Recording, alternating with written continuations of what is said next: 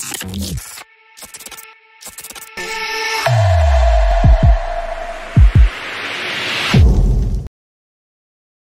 the way I eat down.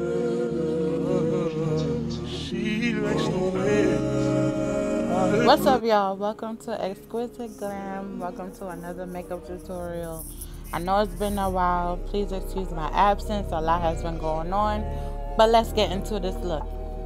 So I call this look Gemstone on the Skin Tone. It was a weird thing that I came up with, and it sounded good, so I just went with it. So of course we start off with my eyebrows. I've done that pre-recorded. It takes me a while to do my eyebrows, and then I go in with my NYX milk pen. I just use it as a base primer for my eyes and my hyperpigmentation under my eyes. And then I went in with this new palette that one of my friends gave me, and I fell in love with purple. And I just wanted to do like a nice cute little butterfly kind of cut crease kind of look. And as you see, I'm just starting off by doing the upper lid, and I'm trying to create this like cat eye.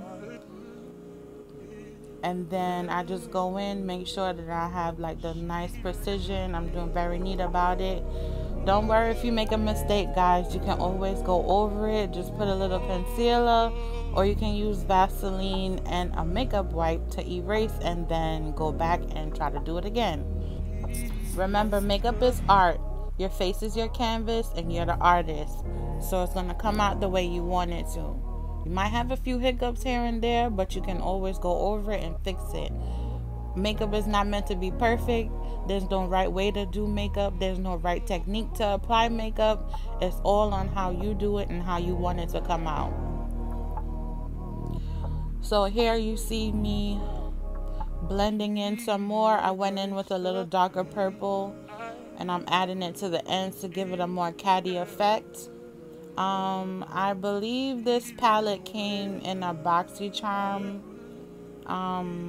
subscription. I have to ask my friend where she got it from.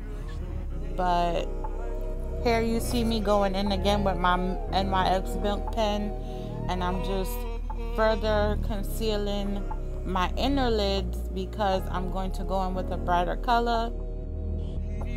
And I'm also shaping my eyes at the same time because I really want to go for a catty effect.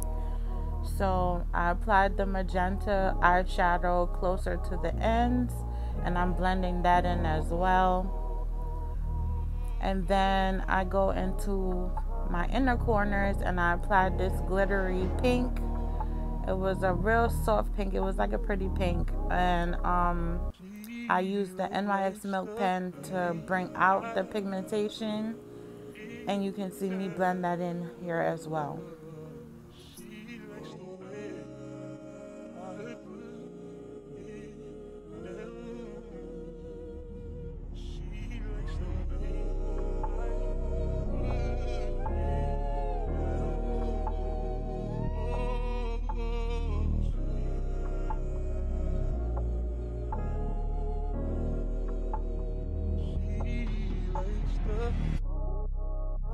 And here is where I apply a soft pink in between the magenta and the light glittery pink, just to give it a nice ombre effect.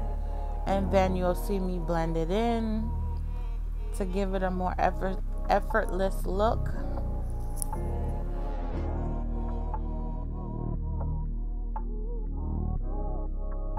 She likes the way I eat down. She likes the way I. Okay guys, pro tip, always blend. Blend, blend, blend, blend, blend. That is the secret to making your makeup look flawless and effortless.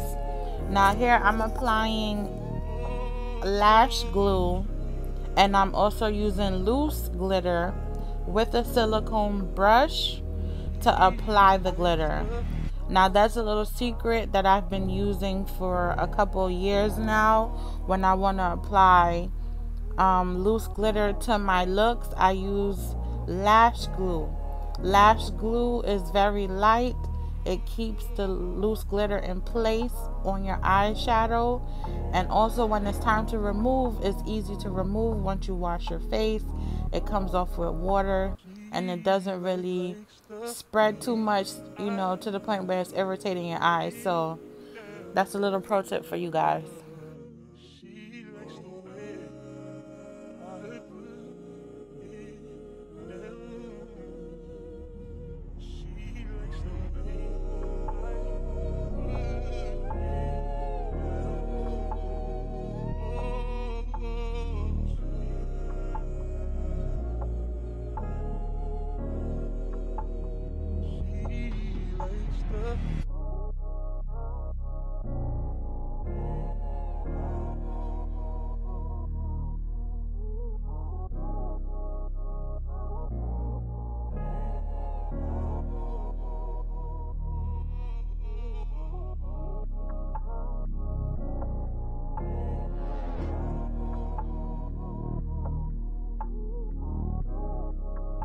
She likes the way I eat. Okay, here's where things get a little bit tricky because now I'm trying to figure out how I want to apply my eyeliner. And I'm using a liquid eyeliner pen from Tarte. That was also a gift from one of my friends. I'm just doing a basic cat eye, and then I'm going to do a line over the lid just to trail out the where I'm going to place my rhinestones. So I do this on both eyes, and this is how I apply it.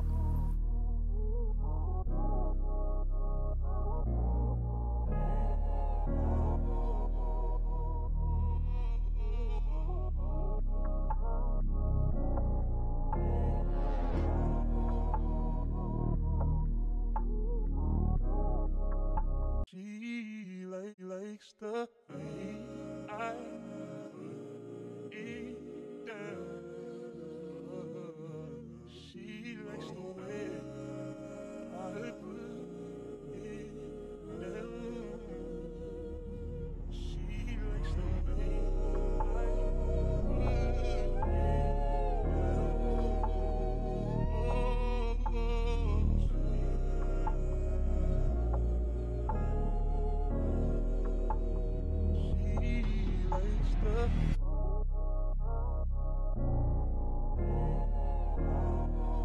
Okay guys, rhinestones can be very tedious, especially if this is your first time doing a rhinestone kind of look. So you want to do small rhinestones depending on what kind of look you're going to do. And again, I use lash glue in order to apply the rhinestones. I just prefer to use lash glue again because it's lighter. It keeps the makeup in place. It doesn't move, and it's easy for removal. That's just my choice. So I place the rhinestones in the crease.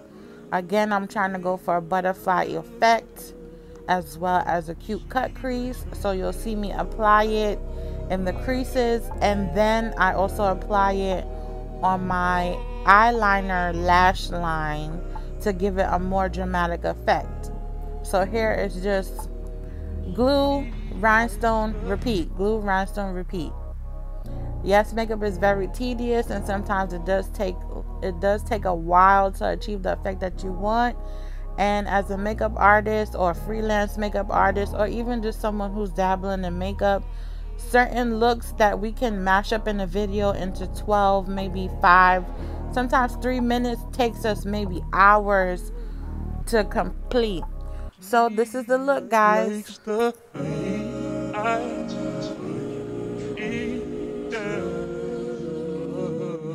She likes